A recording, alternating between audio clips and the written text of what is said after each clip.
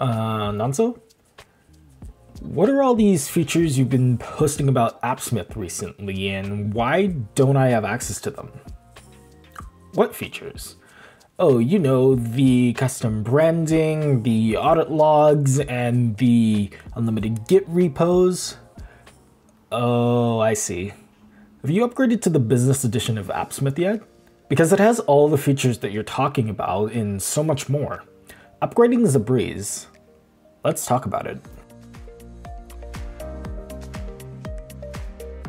Hey, what's up? Nonso here. I'm a developer advocate at Appsmith, and today we're going to be taking a look at how to upgrade from the Community Edition of Appsmith to the Business Edition of Appsmith, specifically using Docker. Now, having said that, this upgrade can actually also be done using Kubernetes, and while we're not going to be diving into how to do the upgrade with Kubernetes in this video, I put a link in the description below showing you how to get started. Now, if you also want to follow along, head over to customer.appsmith.com and we'll meet you over there. So we're over here at customer.appsmith.com, and this is also known as the customer portal. This is where we're going to be generating our license key, which is actually needed to sign us into the business edition of Appsmith. Now, it's important to note that in order to properly sign into the business edition of Appsmith, we have to be running our own self-hosted instance of Appsmith, and we do that using Docker. The customer portal actually does provide you a way to download the Docker image, or actually a Docker Compose file that you can use in order to create an instance of Appsmith running inside a Docker container.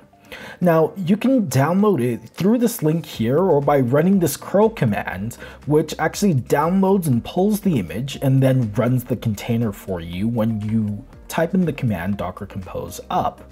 Now, if you already have a Docker image installed and you just want to do the upgrade process, what you'd have to do is first back up the Docker Community Edition that you already have, and then change one thing.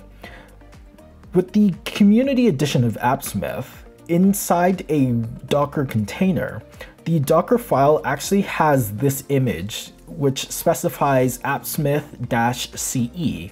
This denotes the Community Edition, but if we wanted to upgrade to the Business Edition of Appsmith, we would have to change that image to Appsmith-EE. EE denotes the Business Edition of Appsmith. We could see it here where it has index.docker.io/Appsmith-EE.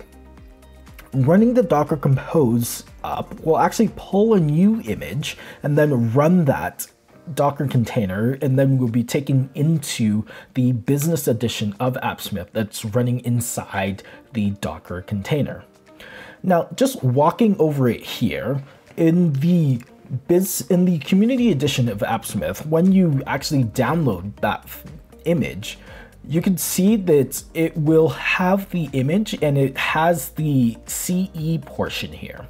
Now, in order to change it to the business edition of Appsmith, we simply have to change it to the EE, which denotes the business edition.